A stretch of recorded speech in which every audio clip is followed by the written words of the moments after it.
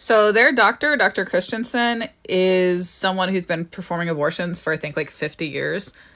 And healthcare is definitely desperate. Definitely reach out to them. They're still building their clinics. There has been some pushback from the local forced birther groups in Rockford, but they can use their support.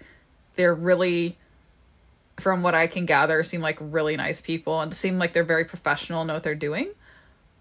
So any way you can help, be sure to help. Definitely help Planned Parenthood too, but I do like to give the indie clinics that I know of a shout out just because they don't have the funding and resources that Planned Parenthood does. However, with that being said, it takes all of us to work together and do anything that we can to not just raise awareness, but to help these groups.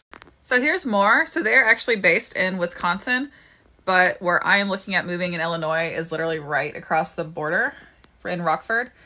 The only thing is it's very cold, so I may overwinter here in Georgia. But that is what I'm looking to do. Don't have a date. I'm hoping for May. I just have to save up and tie up some loose ends here. But yes, definitely consider where did my green screen? Definitely consider reaching out and donating. I've already told them, like I said, I would be glad to volunteer, work, whatever as I can. I mean, let's be real. You don't want me I'm not a nurse, but I can answer phones and scrub toilets. I can do something to make myself useful. So definitely check them out if you're in the Illinois area or if you want to help one of the indie clinics. They all need our help too. And that's not a diss on Planned Parenthood. They need help as well. They need all the help we can get because idiot governors like Brian Kemp here in my state have taken our rights away, so we have to go elsewhere.